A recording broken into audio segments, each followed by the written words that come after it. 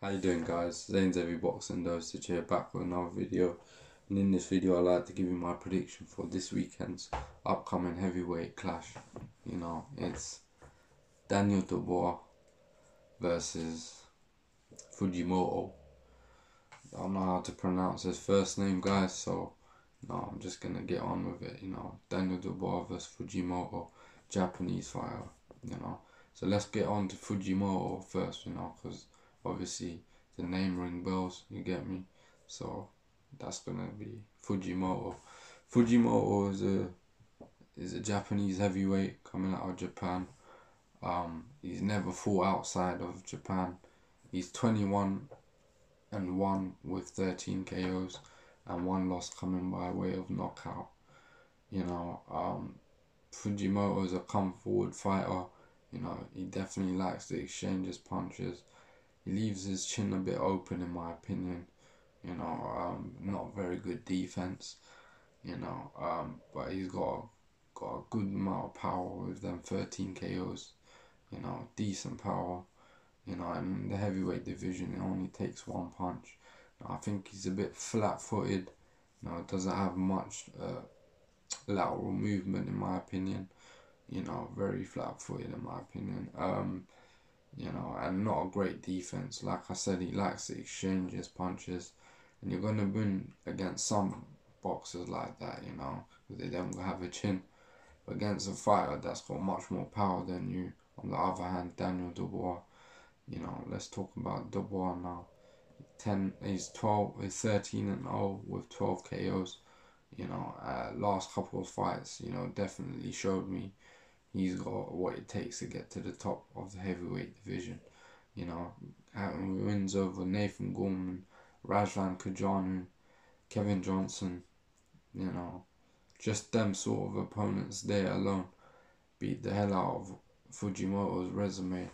Fujimoto lost to a heavyweight unknown fighter. He got knocked out badly within 5 rounds. And I just pretty much see similarly same thing happening with Daniel Dubois. Daniel Dubois got much more power than him. Daniel Dubois will keep that much more pressure on him. I think Daniel Dubois' gas engine's much more better. His hand speed, overall, he's a better fighter in all sorts of aspects, And Fujimoto is going to play right into his hands, because Fujimoto just comes forward and he sort of tries to knock his opponents out straight away as well.